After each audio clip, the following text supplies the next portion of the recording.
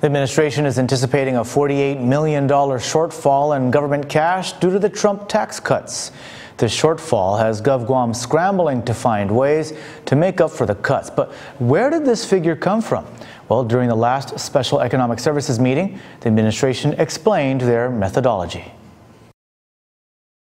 The Trump tax cuts have GovGuam reeling, and during the Special Economic Services meeting on January 31st, administration officials explained how they arrived at their estimated shortfall of $47.9 million. BBMR budget analyst Jason Baza said they looked at the new tax categories for individual reductions, and the average reduction was about 1.9%, but they opted to go with a 3% reduction to both individual and withholding taxes just to be on the safe side. For FY18, we took the adopted level for 18 for both, or actually all three categories. Individual at 78.3 million, we did a 3% reduction from that number, which came up to a 2.3 million full year impact. Prorated over 8 months, that came out to a $1.5 million reduction for individual. Same concept for withholding, the 281 million adopted level, reduced by 3% over a full fiscal year, came out to 8.4, prorated for 8 months of that number would be $5.6 million reduction. Corporate was the easiest to actually calculate because it went from 35% to 21%. So we took the taxable income that the adopted level of 152.6 would yield, and which would be dividing the 152.6 by 35% at the current corporate level to come with a taxable income of $436 million.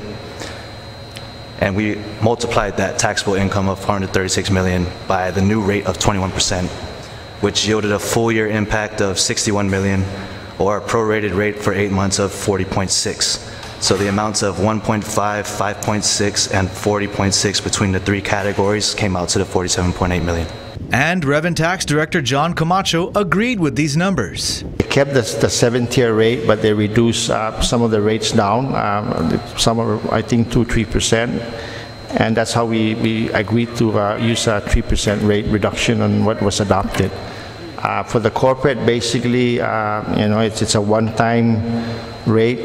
It's for life. It's 21%, and then we did they did the calculation, and when we compared that calculation with how we arrived at the previous amounts that we were giving out, it was very close. In other words, their taxable income is very close to our taxable incomes, the way we estimated it. So that basically is something that we confer with and accepted that return, that estimation. The public auditor came up with a similar figure. We independently did our own calculation, not having other information, just kind of like what we thought of it. And surprisingly, our number was just $1 million off. But it is on the high side, because the one assumption, and I had discussions with Lester about his calculation, and I say that number is on the high side because it assumes that all corporations are December 31st corporations. What I was not able to adjust the number by is what percentage are not 1231, because it's the 1231 corporations that are going to be able to take the full effect. But it will be in 2019 that the rest of them will have the full effect. The one number she didn't factor in was the reduction to Section 30 funding, which comes from income tax withholding of military and federal employees living on Guam. But even with that, the public auditor says she does not expect the shortfall to be any higher than $47.9 million. If it's less than 47, good.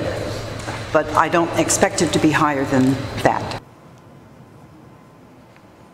BBMR Director Lester Carlson said the Trump tax bill was passed on December 30th, Guam time, and the IRS didn't release the new tax tables until January 12th, which is why they were only able to come up with the estimated shortfall a few weeks ago.